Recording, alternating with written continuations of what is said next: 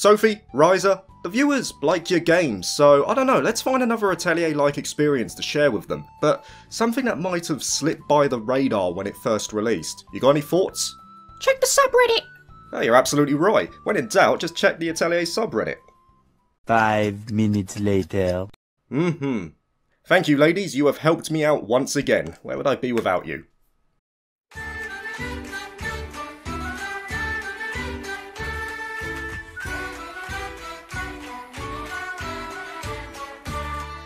I'm always on the prowl for those feel-good, palate-cleanser JRPGs, and I think I've managed to find another one. A game that has no dedicated wiki, very little promotional material, nor does it have any walkthroughs. It's called Noora Totoki no Kobo, Kiri no Mori no Major, translated into English as Noora and the Time Studio, The Witch of the Misty Forest. It was developed and published by Atlus in 2011 for the Nintendo DS, but unfortunately never came west. However, thanks to a fan translation that released in April of this year, Western audiences are now able to play it to a satisfactory standard. One of the main objectives I have for this channel is that I share games that I believe you guys will enjoy. If it's a hidden gem, all the better. As such, this video will simply be a review of Noora and the Time Studio and will not be a guide on how to set the game up. That being said, I will link the original Reddit post that made me aware of this translation, and then if you watch this review and feel it might be worth playing yourself, then I'll leave that to your discretion. With that out the way, let's dive into what can only be described as Atlus's attempt at an Atelier-style game. And mentioning Atelier here is not just for show. Not only did it involve Shinji Yoshike, scenario writer for the likes of Atelier Iris and the first Atelier Riser, but anyone who has played the first Sophie game, for example, will notice some stark similarities between the two. The premise is that Noora Brandor, our protagonist, has left her hometown to study the art of Chronomancy, and in order to hone her skills she has to live in a cottage within the Misty Forest for 3 years as a rite of passage. This cottage is the same one her grandmother used during her own journey of ascension, a woman who acts as an inspiration for Noora herself. See, I told you it was similar to Sophie. However, upon entering the nearby town, Noora is mistaken for a witch due to her outfit, and as such she experiences prejudice from the townsfolk who are distrustful of her perceived kin. Resolved to earn the town's blessing, she decides to not only hone her skills but also assist them through the use of Chronomancy, fulfilling requests and helping individuals with their problems. And this is pretty much the premise of the entire game. You live out 3 years fulfilling requests while improving your Chronomancy, but as such there isn't really a story to be had here. You get some background on the world, a bit of exposition here and there, but the stakes are notably low throughout. It's more a slice of life adventure witnessing the growth of Noora firsthand. Even the potential stressor of the 3-year deadline, which normally would be a deal breaker for me, didn't actually have any effect on my enjoyment, probably because said timer was never stated or looming over me. You get periodic milestones at the turn of seasons along with your save stamp stating where the time period falls under, but this mechanic doesn't feel like a burden most of the time. However, because it's kept under wraps, it does somewhat act as a double-edged sword. Once the 3 years are up, the game will abruptly end. Fortunately, the playtime is super short. I finished my first run in 10 hours, my second in 8, and my final one in 7. And each time I got a separate ending which could easily be categorized into a bad, normal, and true ending. There might be a secret ending that I'm unaware of, but I'm content with what I got.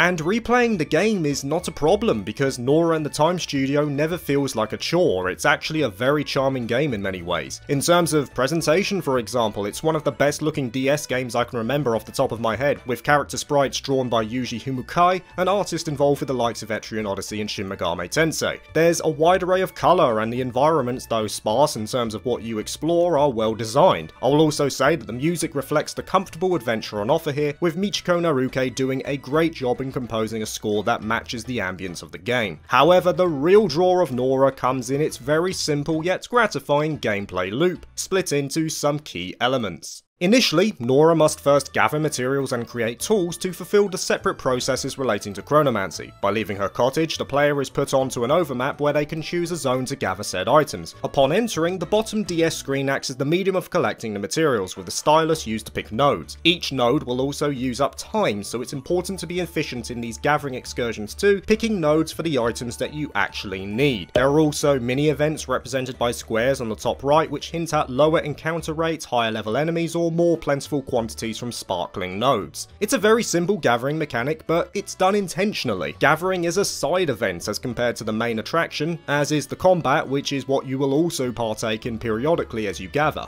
Combat takes place via an isometric view, with the player taking control of a max of 3 characters in a turn-based format. The formation of the characters can also be changed so that a front line and back line can be formed to prevent the more fragile characters meeting a quick end. Every character has the choice to attack, use an item, use their skills, or flee the battle. However, it's once again easy to grasp. Though characters will gradually become more powerful over time as they level up and thus gain new abilities, the onus is more on having a good balance of items to circumvent any situation. Items created via Chronomancy can be used to attack over wide areas, buff party members for the more challenging foes, or even summon more enemies to get experience or find specific items. However, what Noora lacks in mechanical combat depth, it more than makes up for in its plentiful cast of characters to choose from. It's encouraged in this game to talk to as many NPCs as possible, marked by the speech bubbles when a new event is available. By talking to them, new areas can open up, character-specific events might take place, or some might even join Noora when she goes to gather, and each character has a notable role they fulfill not only when gathering but also in battle. As such, it offers a higher level of player choice, and more importantly, the wide array of characters adds to the replayability value.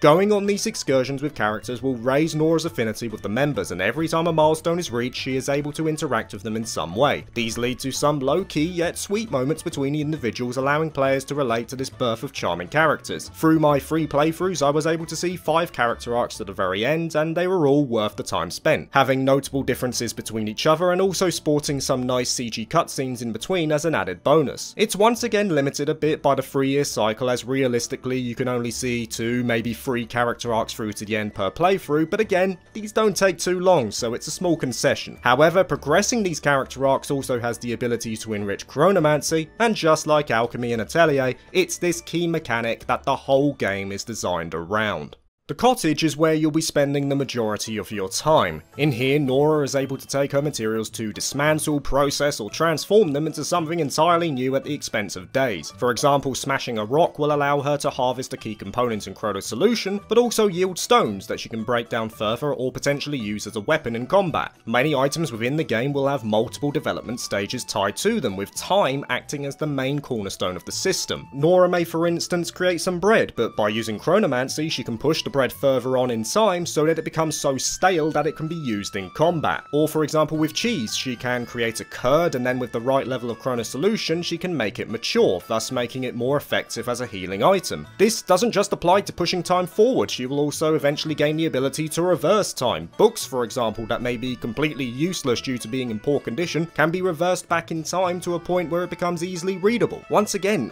it's a simple system, but my goodness, it's addicting. And this is probably where my biggest problem with Noora lies. It has such an enjoyable crafting mechanic on offer, but you have a limited time to work with it. Sure, it means that the player has to be more careful with how they use their time, but there were plenty of moments where I just wanted to get stuck into the system and see what I could make without thinking of efficiency. I will also say that as the recipes become more numerous as you approach the end of the game, navigating the UI can become more tedious. I wish there was some way to categorize items or pin the more common materials so I didn't need to keep scrolling through. But despite these minor flaws, it's a very entertaining system, propped up by excellent pacing. There was always something that would open up, and if I seemingly hit a brick wall with Chronomancy, that was my cue to go back into towns and see if any new recipe books or side events were available. Needless to say, Chronomancy is also your gateway to stronger equipment. Though generally you won't be making the items yourself, you will need to provide the raw materials to do so, and progression as a result feels meaningful and tangible. Stronger equipment naturally allows you to explore more dangerous environments, which feeds into even better items and equipment, which deepens your armory of item possibilities via Chronomancy, which contributes to helping characters to the conclusion of their character arcs. Everything is intrinsically linked in Noora and the Time Studio, no mechanic feels wasted, and this consistent sense of progression meant that the game felt well paced,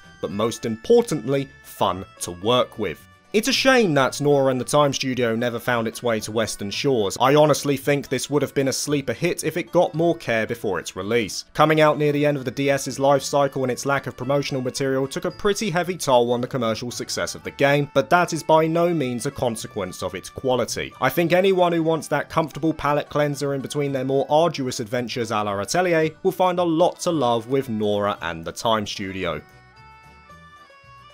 Thank you for watching this video. If you want more JRPG goodness, please like and subscribe, and consider joining my Patreon if you're interested. Peace.